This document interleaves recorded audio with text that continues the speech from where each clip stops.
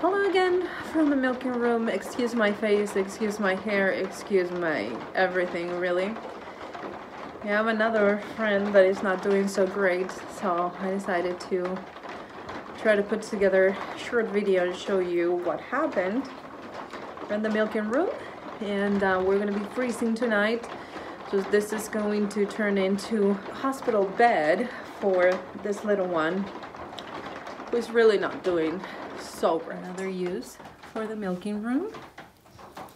It's a little triage for the animals that need some extra help. And this dog, I think he got his mouth full of mud and got stuck somewhere. So I am trying to have him dig or look in the water at the bottom so he can clear his, I don't know, nostrils. I don't know what the proper name is. So he was all wet outside. I thought he was clearly gonna die, but apparently he just needed a little bit of cleaning. And that's what happens when you escape and then you don't have any water where you decided to spend the day.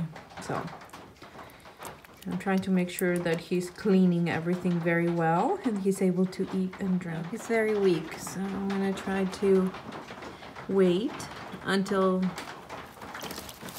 well, as you can see, yeah, it's very wobbly. So I'm not gonna leave this here. I'm actually gonna put it outside and with clean water. I'm gonna dump this and put clean water. And then my friend is gonna spend the night, which I think he's feeling much better now that he was able to clear, which I call nostrils, those little holes that they have there. I think they were full of mud and he wasn't able to eat or drink, and now he's finally starting to clear them. But I just want to wait for him to make a few bubbles more in that water, and we'll see. Hopefully by tomorrow he'll be feeling a lot better. For tonight he's just gonna hang out here with a bunch of straw and stay warm. I dried him with a hair dryer, so he should be okay. Huh? And even if he's gonna die, I just don't want him to die here. I mean, die outside being cold by himself, because I have to separate him from the rest, and the rest are inside his house. So for today, the milking room is gonna be his house, and I already see improvement, so hopefully he's strong enough to hold on until tomorrow. Keep you updated with the saga, but if it's not one thing, it's another.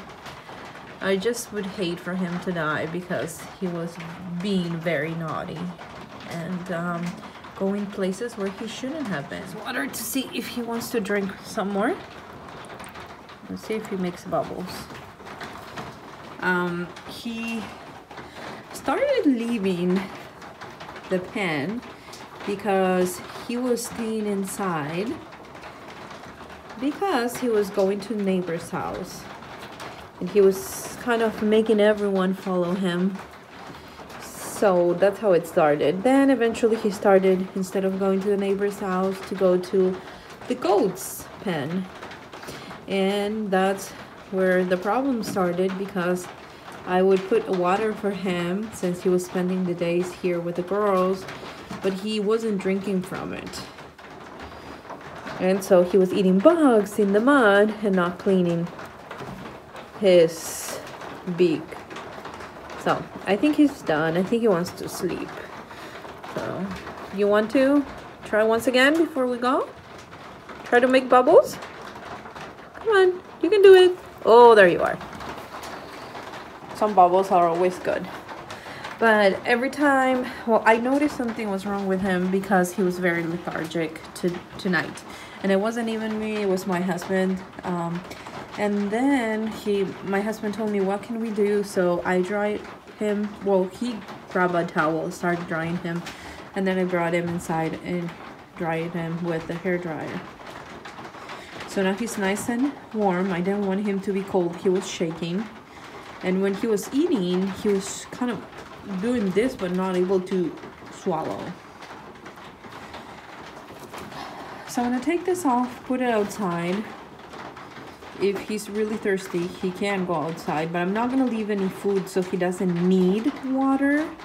As long as they don't have food, they don't need water. As you can see, he's very wobbly, and that's what happens when dogs don't drink water after eating. I'm assuming that's what happened. We had a bucket outside. He could have had some water from the girls, even if he didn't like the container I put for him with water, but he decided not to. He wanted to go to the other side, and he kind of got stuck here. So let me see if I can see any mud there. Let me see, buddy. Let me see. You're kind of stronger already. I think you're gonna be okay.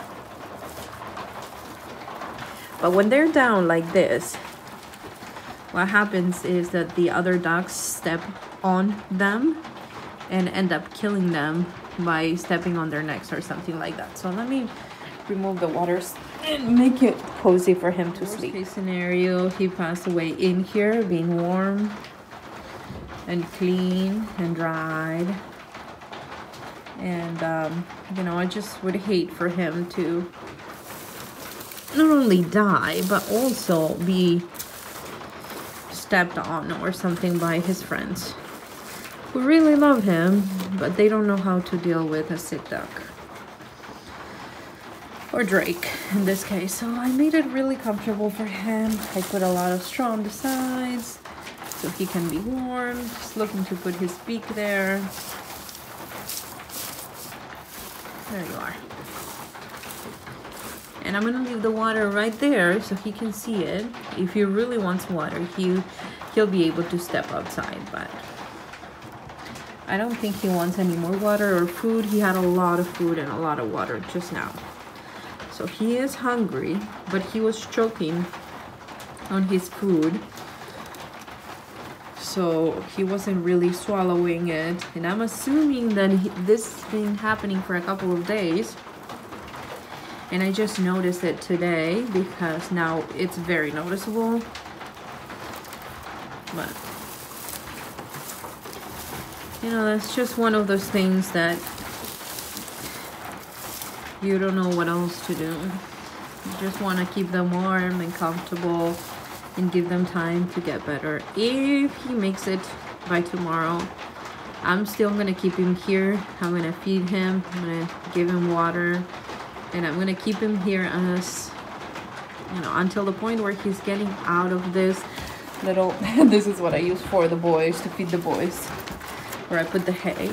So as soon as he starts getting out of here, then yeah, I will let him go back with his friends, which sucks that he's separated, but he doesn't feel well, so he really doesn't want to be with anybody either. So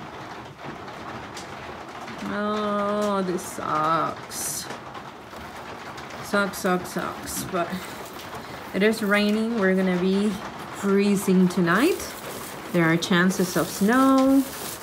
And the duck house is open on the sides. I'll show you in case you haven't seen it. But it's open on the side, so I really want him to be warm and comfortable. And I know he'll be here very comfortable. And again, if he ends up passing away, at least we tried everything that we knew. I gave him antibiotics just in case. And we'll see. But I'm pretty sure it was the mud that he got stuck in his throat and that he hasn't been cleaning himself properly. He is already doing better from like an hour ago. But he is tired. You can't see his eye, maybe a little bit over there. He's trying to fall asleep.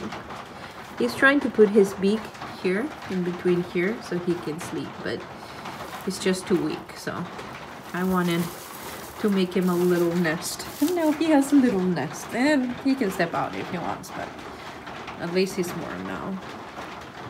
Hi, buddy. You try your best, okay? I'll see you in the morning. You be a strong boy now. I don't know. Sometimes I just feel like things are gonna work out and they don't. But at least I've tried my best.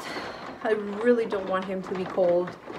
Really don't want him to be wet. And I just want him to be as comfortable as he can as he's trying to get better.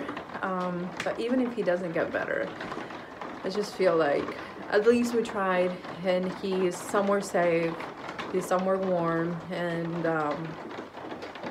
keep you guys updated on what's happening soon.